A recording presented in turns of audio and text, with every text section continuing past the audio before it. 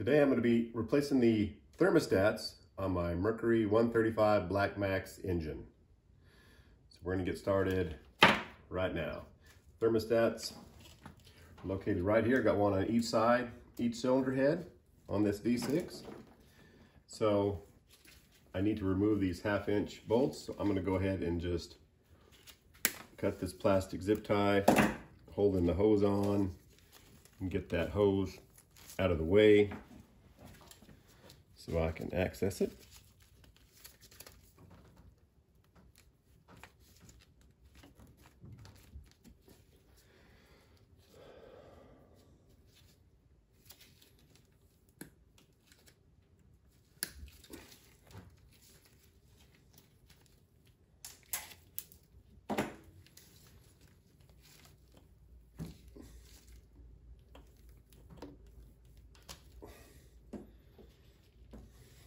All right, now it takes either a 1/2 inch or 13 millimeter. And a good tip on how to know if you're dealing with a metric bolt or a standard bolt is you look at the head of the bolt. And as you can see, this has just the lines in it, similar to this bolt. That means it's a standard thread bolt.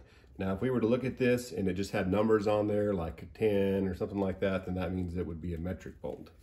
So that is a standard.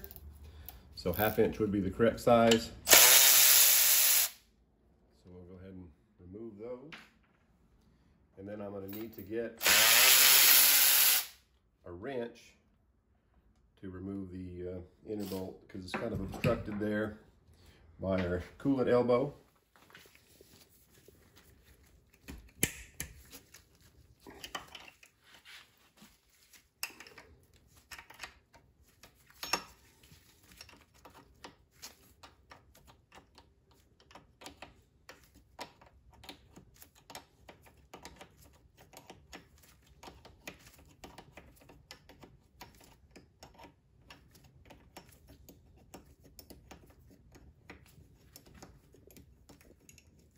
Okay, there we go.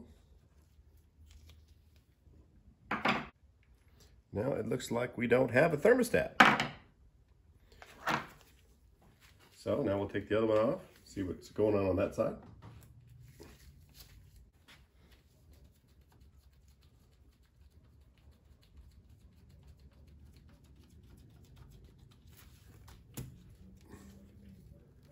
All right.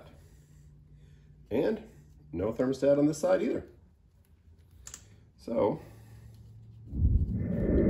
what it looks like it actually has is some washers in place of where the thermostat should be. And what it should have is the thermostat and the gasket. Now I ordered these parts online with the serial number of the engine, so I can make sure that I ordered the correct parts. And I've got Mercury parts, Quicksilver parts, so original replacement parts for it. And I want to put this together back like it should be. Now, the little history on this boat, I bought it on Facebook Marketplace, and I didn't know any of the maintenance or repair history of the boat or the motor. And frankly, the guy that I bought it from, I don't think he knew it either. So I have run into a number of things on this engine that weren't right as far as some of the adjustments and some other things. And so I'm just kind of doing this as a preventive maintenance because I didn't know how old the thermostats were, what the condition they were in. And of course, I found the condition that they're not any. So I guess if you've got that, that washer with the hole, you don't have to worry about the thermostats getting stuck closed, but they're going to be open all the time, so it's not going to allow the engine to warm up like it should. And I like to put things together as best I can the way that they were intended to run.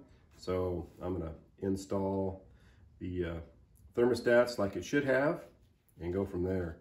Now the gaskets, the thermostats came separately with no gasket, and I ordered a gasket kit that comes with 2 gaskets, and it's got a little basically a little area here that we need to get the thermostat installed, a little groove. All right, so now you see we've got that gasket installed, and then of course it needs to go into the housing cover. And I did take a razor scraper and scrape off some of the old sealant. They had some RTV sealant on there that I scraped off, and I scraped ahead as well.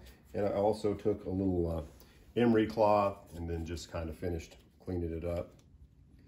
So I will go ahead and get this installed.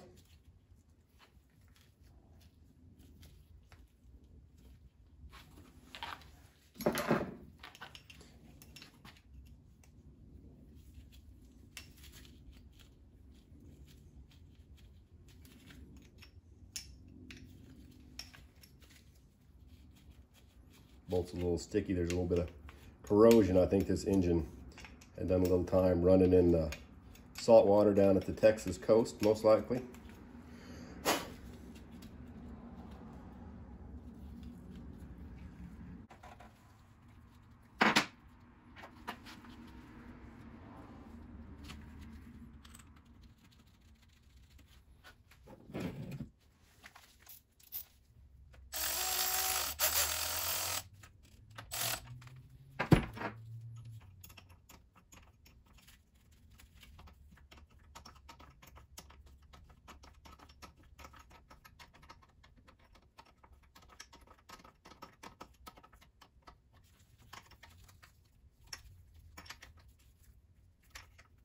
All right, so now we've got that one installed, and also on the other side goes the same way. I have pre-cleaned the area, like used a razor scraper, scraped off the old gasket maker, and then use a little emery cloth to just to kind of smooth off the surface, smooth up the surface, and then grab that other thermostat, and I went ahead and pre-installed the gasket on this one. And just as an interesting note, it's got the number of degrees stamped on the bottom. This is a 147 degree thermostat. So as you can see, it's closed now, but when it heats up to 147 degrees, it will open. And in the service manual, if you look at how to test these, it can show that you can take them out of your motor, and then you can put them in, of course, water in a pan on the stove with a thermostat, and heat up the water and watch the thermostat and see if they open at the temperature that they're supposed to. And thermostats, it doesn't matter if it's in your car, truck, what it is, they all operate the same way. When they get heated up, they'll open, but they are at different temperatures. All right, so now we're gonna put the thermostat in the other side. As you can see, the groove in the housing that it fits in there, and then the rubber washer fits just slightly above that. So when we bolt this down and clamp it, that is going to be the sealing surface for that.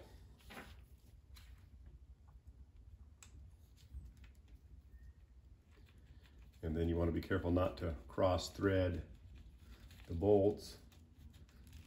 These heads are aluminum, and it can be easier to cross thread aluminum than steel. So you just want to make sure that you can start them by hand before you put a wrench on them and start cranking. And I like to sometimes run them down quite a few turns there with your hand.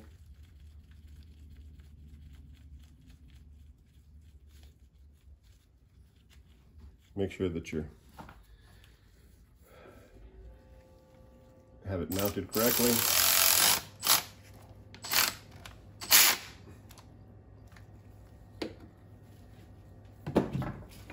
And then go back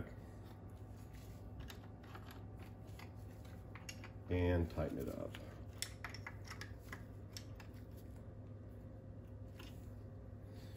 All right, now I'm just going to put the hose back on, and I'm just going to use a little dielectric grease here.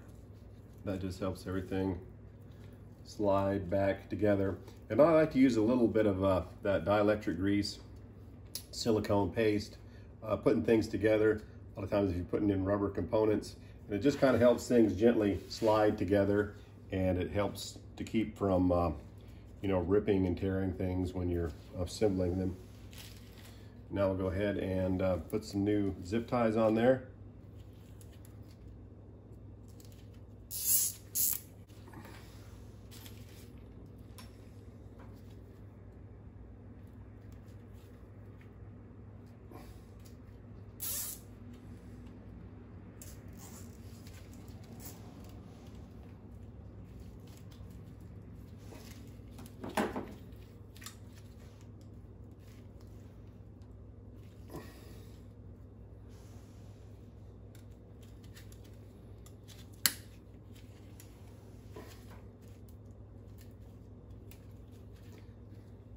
All right, that completes the thermostat install.